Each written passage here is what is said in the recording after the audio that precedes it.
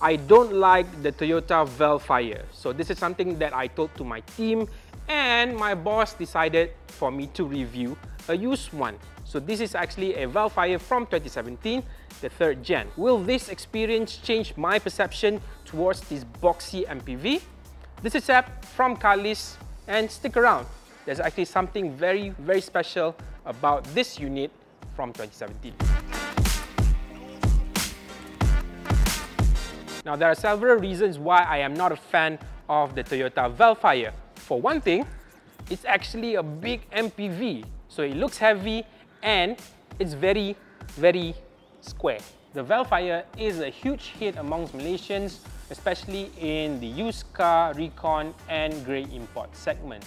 So you're bound to see a number of them every time you drive on the road. So it's a very popular car for a lot of you out there, but I think it's because of what the car has to offer as a whole other than looks. So it's quite a long one too, at just about 5 meters.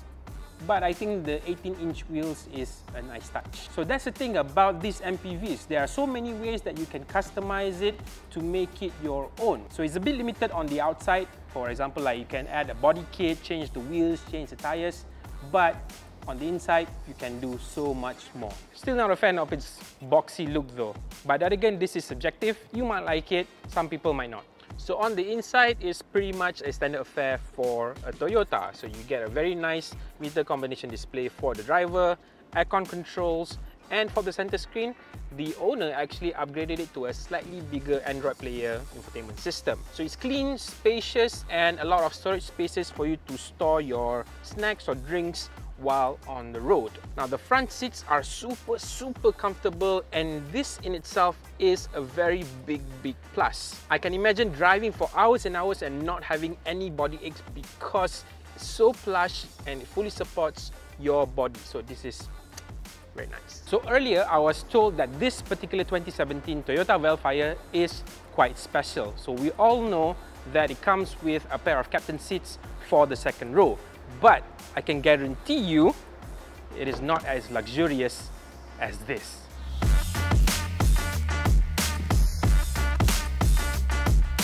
So what you're looking at is a set of crystal pilot seats from BOTB or BOTB Machinery if you're planning to look them up on Facebook. So if you're looking to customize your interior to the max, which is what a lot of Vellfire and Alphard owners are doing anyway, so why not go for the best? So these ultra premium captain seats come with a lot of function like massage, memory, ambient lighting, and best of all, zero gravity mode. If you're planning to travel in the most comfortable way, you need to get these seats from BOTB, which stands for best of the best. So based in Seri Kembangan, they also offer other custom jobs for Vellfire and other MPVs, like this very beautiful looking Starlight headliner. So not everyone can afford a Rolls Royce, but with this you can basically experience something similar. And yes, it is very nice. So this 3rd gen Vellfire is powered by a 2.5 litre 4-cylinder engine, the 2A RFE, which produces 182 horsepower and 235 Nm of torque. So this is then mated to a 7-speed CVT transmission. Is it enough to move this Japanese MPV that weighs just over 2 tons? The answer is yes. It doesn't feel slow to move from a standstill. It can get up to highway speeds in no time, and just like other Vellfires you've seen on the highway, it can go quite fast. But the best part has to be the comfort. The sound insulation is quite good. You can barely hear any tire or wind noise,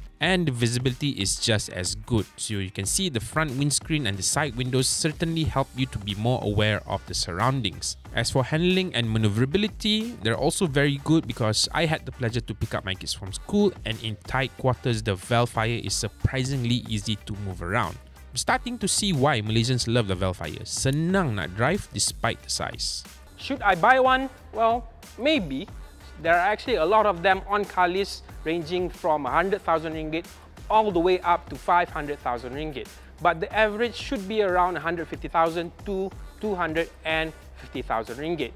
You can also find some units that are actually Carlist qualified, which comes with added warranty. So that's very, very nice. If you'd like to know more about the Toyota Vellfire or any of the MPV within its nature, just go to our website at Carlist.my or download our app on your phone. Ciao!